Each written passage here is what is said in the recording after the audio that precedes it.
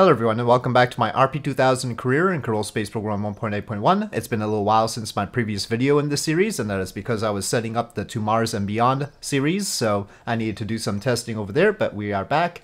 And it looks like our pod to do a lunar landing is going to take some time, and we'll pass the Mars window, so I'm wondering if we can slip in a Mars probe ahead of time. We've got this Mars probe. We've also got this lunar lander. Let me take a look at that to see if maybe that can get some science or something. But actually, maybe prioritizing Mars and maybe Venus would be a good idea. We could probably get that off before we are really ready for launching the moon landing mission, the crew moon landing mission. And there are contracts for landing probes on Mars and Venus still, right? Uncrewed Mars landing and uncrewed Venus landing. Now those have pretty hefty failure issues and only a 2-year duration, so we really only get one shot, especially for Mars. So yeah, we'll let's take a look at what probes we can make.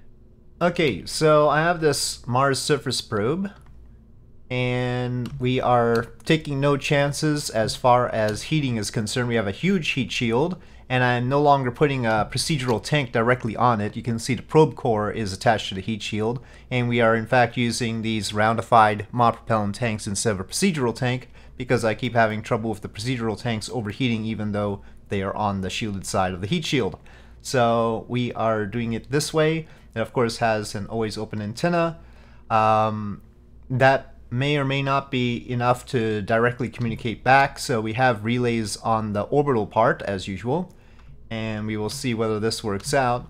And altogether it only takes 28 days to build it, so hopefully hopefully, well, I mean, we're gonna pick up the contracts this time, so we better get it done. Yeah, yeah, it's about time we got this done properly. Maybe this will be the catastrophe that ends our career this time, or maybe it'll work out. I don't know. But we'll build 2 of these. One as a backup, just in case I do something wrong. But that will delay the crewed mission a bit too. So yeah.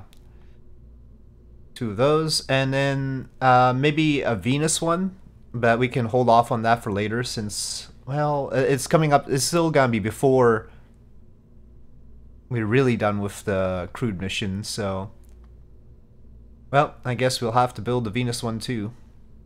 Okay, so the Venus surface probe is basically identical to the Mars one except different parachutes, and also the ablator is full on the heat shield, whereas the Mars one has only partial ablator. So that actually has more delta V, this has less. Even though this has lighter load because the parachutes are smaller. Let me just double check the parachutes. I had made this a while ago, shortly after the previous Venus attempt, so I can't even click on the parachutes. Is this a bad thing? Maybe if I take this off. Let me pull those out a bit. I want to verify them. I mean, yeah, pre-deployment altitude is low, you see, because we don't want it to take forever to get to the surface. It'll still take forever to get to the surface, but okay, so that's how it's gonna be. We'll see if that works or not. Okay, the cost is not a big deal. It's really about the timing. Okay, so we now have 2 Mars surface probes built and 1 Venus surface probe. We are building the crewed mission for the moon in the top slot, and we have the secondary Venus surface probe in the second slot. But I sort of want to speed that up so that we get it done in 203 days, but I want to leave it in the second slot so that we finally get the pod done. So I'm going to spend some upgrade points for that. We can bump that up to 1.5 now, I think. Let's see, is that fast enough? Not quite. Okay, so now it'll get done in time even in the second slot. So that's good. And before I forget, we will pick up the 2 contracts. Didn't we just have the uncrewed Mars landing available? Why is it gone? What? Uncrewed Deimos landing. Is that the one available? I mean, what? Why did the uncrewed Mars landing go away? I don't understand why we no longer can do this one. You may only have 2 offered active landing contracts at the same time. Okay, but you offered me that other one before. Let's take the Venus landing one before we miss out on that. Maybe after 109 days we'll get the Mars contract again? What if we decline this one? I really don't want to decline it, but... He made an interesting sound there. No, it's not letting me get rid of it. Okay, well, I don't know what we're gonna do about the Mars surface. We can still send it. I mean, of course, without a contract. Let's see if the Mars one pops up now. Oh, good. It's giving me the uncrewed Mars landing contract. Okay. So now we've got the correct 2. I don't know. Just randomly gives me a Deimos landing. Okay, we've picked up the correct 2. We're 20 days to the Mars window. We can probably get started now for the first attempt. Okay, it is going to be a daytime launch. I'm lining up with the moon per usual, just for simplicity's sake.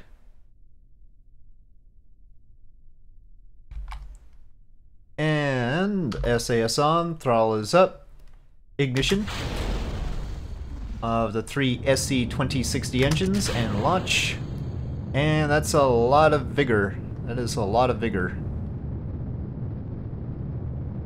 Let's make sure to direct that vigor in the correct direction. 2 Gs. Gotta watch out on the yaw actuator. But it seems like we're through max Q and everything. Okay, booster set. Oh, and fairing set. Might not have wanted all that to happen at the same time there. We'll stop the roll once we get the RCS on this stage. Okay, engine 2 vacuum time. And there we go, the RCS doing its thing. Okay, and shut down 277 by 237, or round up to 238 and 278, but anyway, 1,129 meters per second left here to start our burn for Mars. And let's see how that shapes up. I mean, I still haven't put transfer window planner in here, even though I'd normally think of it as essential. But we'll see what we get without it. So, mech jab, maneuver planner, set, ASAP, create node, 4,000. It takes a long time to get there, though. When's the contract up? 624 days, so it's still in time and everything. But it's certainly not ideal. Let me take a look at that pork chop plot again. It looks like if we waited a little bit longer, we could probably get it for less. But we're certainly going right now with this, because it's got the liquid oxygen boiling off, so it's not worthwhile to wait. Okay, so we'll just, take our time. Alright, solar panels. I think Action Group 2 is the science, yeah. Nice big solar panels for Mars. Might as well make sure that the probe core... This one doesn't have a hibernate mode, because it's just a payload adapter. It's actually the rocket's control core, so it doesn't do that. But this probe core has a hibernate function. Let me just make sure. If we can ever reach it because of this stupid dish collider getting in the way. Okay, hibernate and warp auto. Yeah, I certainly need to make better comm dishes. We can only let go of this probe at the last minute, though. It doesn't have much power. Oh, you know, I might want to bring in the... We need to put more power on this thing. Yeah, we might want to bring in the backup. I feel like... here we're just gonna be running on batteries. But it's got 6,600, which should be enough to transmit some stuff, but... I think the relay might need some batteries. We are just gonna leave it behind and everything, but... in theory, it would still work as a relay. And of course, it does have the solar panels and everything. Okay, next. And go. Okay, that's wandering off there. Let's see. Well, timing's a bit off. There's that target orbit for that satellite, but we're not trying for that right now. Okay, so we'll do a mid-course adjustment. That will be very easy to do. We've got 1,200 meters per second. So the orbiter can certainly get into... Well, I don't know about certainly. Probably get into orbit. Probably get into orbit. It's fine if it flies by but remains in communication, but there's probably other satellites that can help with communication as well. Okay. Well, I don't know what the lighting conditions are going to be when we get over there. So... Otherwise, I would try to get over to the daytime side. Maybe this will be the daytime side when we get there. Ah, it's too touchy. We'll fix it once we do the mid-course adjustment. Let me just add that alarm. And so we have a small adjustment to make when the time comes. This will be recharging. But we should face the sun properly. Easily recharging. Okay. So, with that done, let's get the second one underway, but before I do, I'm going to slap some batteries onto the relay stage. Launching the first Mars Surface Probe mission early means that we have some time to make adjustments to this one. I think the CubeSat battery might be sufficient. I haven't even unlocked these other ones. Let me see. That's 880. But it contains a lot more charge than the CubeSat battery. But it'll probably hurt our Delta V. It's really heavy. 0.35 tons, so we can't have that. I mean, I like the lightness of the CubeSat battery, which is in fact based on a real battery, by the way. See, it's a double-side battery bank with 44.4 watt hours. That's 12 amp hours, basically, in 8 cells. I guess that's the right way around. Okay. So we've got 8 of those, which will provide extra electric charge. That'll be better. Okay, here we go for the second launch, but it's sure wiggling around a lot. Yeah. Okay, I did some time warping, and when it came out of time warp, it decided to go like this. So I don't know. Let's ignite. Let's go, please. Launch. Okay. Please be okay. Maybe it was launch clamps or something, hopefully.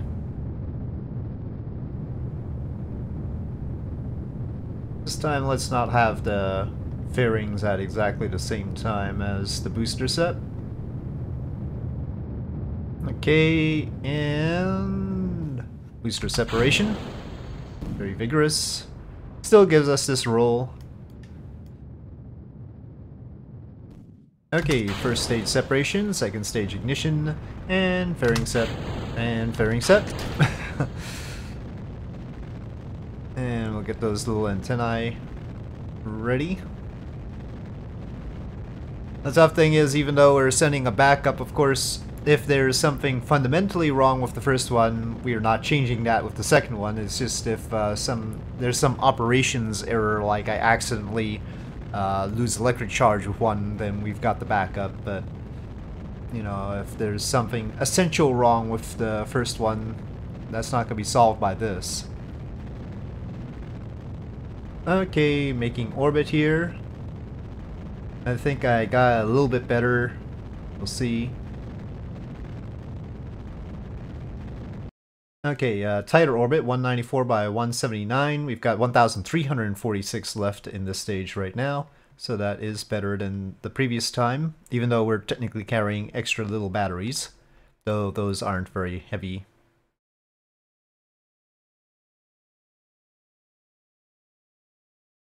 Okay, so once again plotting for Mars, but I'll just accept the MechJeb solution to this. Even though I knew that we could get a better Delta V deal by waiting a little bit longer, I decided not to, just in case we had an engine failure on a real engine failure on the pad or something that needed to be replaced or something. So launching earlier seemed better. Okay, and ignition. And separation. And ignition. Let's see how this goes. It's wandering pretty early. Okay, well, definitely wandered off. Let's see if we're short. Looks like, yeah. Okay, and just like with the other one, we'll need a mid-course adjustment, because that's definitely inclination. And it is arriving in more than a year, but it should still be in time for the contract, so that's all we really care about. Really, we need to worry about comms more than light. We'll probably make an adjustment once we get there. We have plenty of Delta V for that. Okay, that'll do for now. So, this one is also on its way. And we'll make sure it's facing the sun properly. And that means that, well, we actually have to do the mid-course adjustments before we do the Venus window.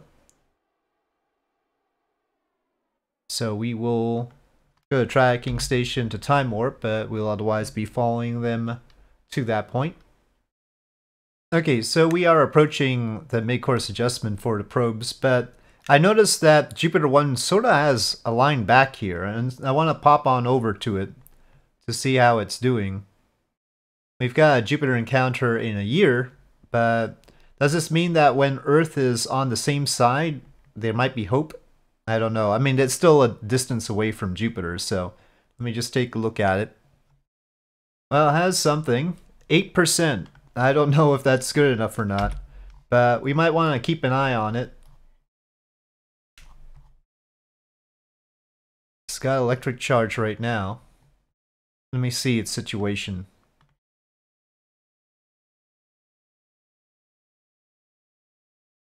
Well, that would be within the parameters, right? We did set it there.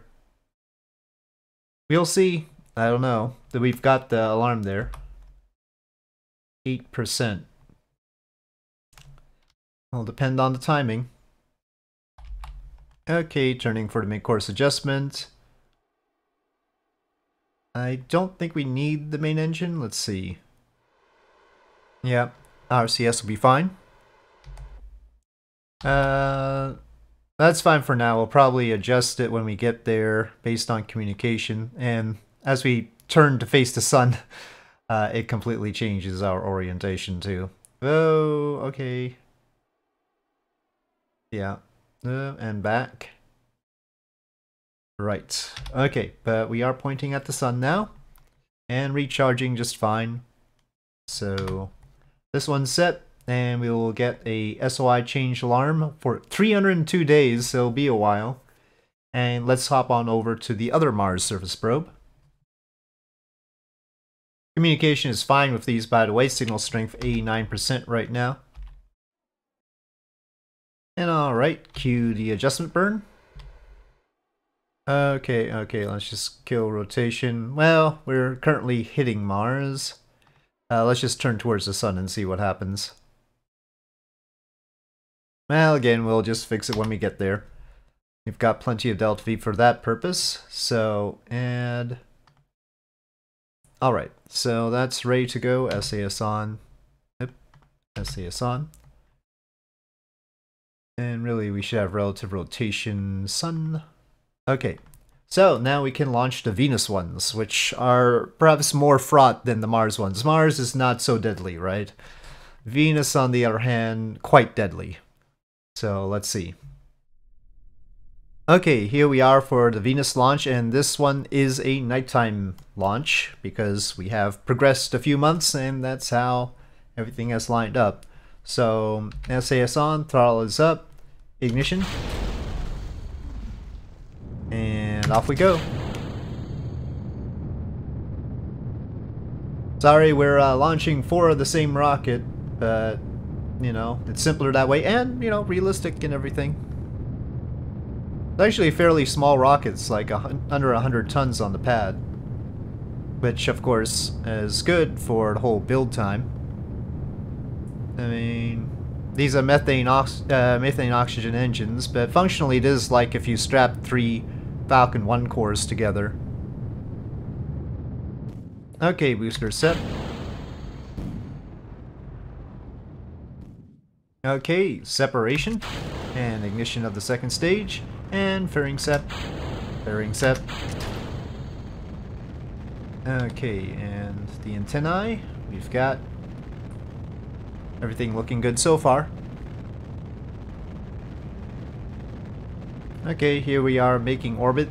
Keep in mind that the probe is heavier this time because we've got more ablator on the heat shield. Anyway, shut down 247 by 241. And we certainly should have enough to get ourselves over to Venus. Yep. 141 days only, by the way, for the trip, so that's good. Let's get the solar panels out. Okay, and ignition.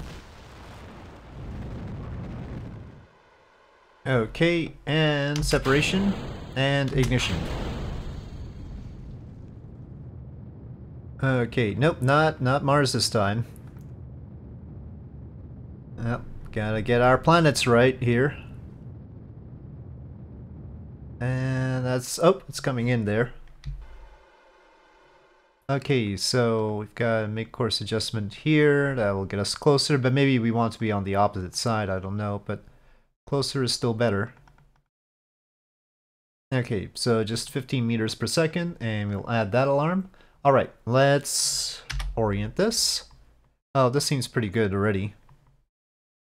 Yep, that's fine.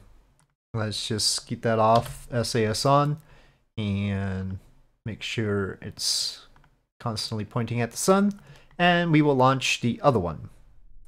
Okay, last one finally. SAS on, throttle is up, ignition, and launch. Will any of them work? Well, on the bright side, our investment wasn't too high. On the downside, the penalty for failing the contracts is high, very high. So, we'll have to see. If you're doing RP-2000, feel free to turn down the penalty slider in the settings. It might be a little bit too much. But that's up to the player.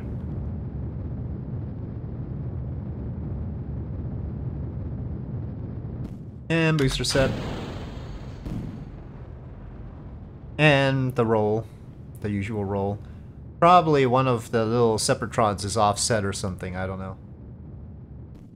Okay, separation and ignition on the second stage. RCS on, fairings off. Fairings off. And the little antennae out. Okay, and shut down 265 by 224, or 266 by 224. About the same as we had on Delta V left the previous launch. And we will make our way to Venus. Yeah, I would have liked to have a firm success under my belt before picking up the contract. But seems like that was too much to ask for. Okay, and ignition. and separation, and ignition. Everything has worked fairly well today as far as the engines are concerned, which makes me a little bit worried about how it's going to go when we get there, but we always have the RCS thruster backup, so it's probably not going to be too bad. And oh, there it is. Just wondering where that was. Okay, well, another mid-course adjustment. Alright, so that alarm can be added. This probe can be reoriented for sunlight. And we have 4 probes on their way, 4 landers, and we will see whether they work or not in the next video. So I'll do the maneuver nodes for the 2 Venus ones in the next video, and then we'll have the Venus ones arriving first, actually, and then the Mars ones. But somewhere before the Mars ones, I mean, we're gonna have the moon mission. Maybe we'll do the moon mission first. So we'll do the 2 maneuver nodes for the Venus probes, and then do the crewed lunar landing mission, and then catch up with the Venus and Mars probes. I'll think about that. Maybe I'll, yeah, I mean, we want to, you know, I mean, we're at 2024 already. We really need to tighten things up here. So yeah, I guess maybe we'll do it that way so that we finally get people landing on the moon. I mean, 2024 already. So yeah, I'll probably go that way. So with that, thank you for watching. I hope you enjoyed this video. If you did, please do press like. If you have any comments or suggestions, please leave them in the comment section below, and I'll see you next time.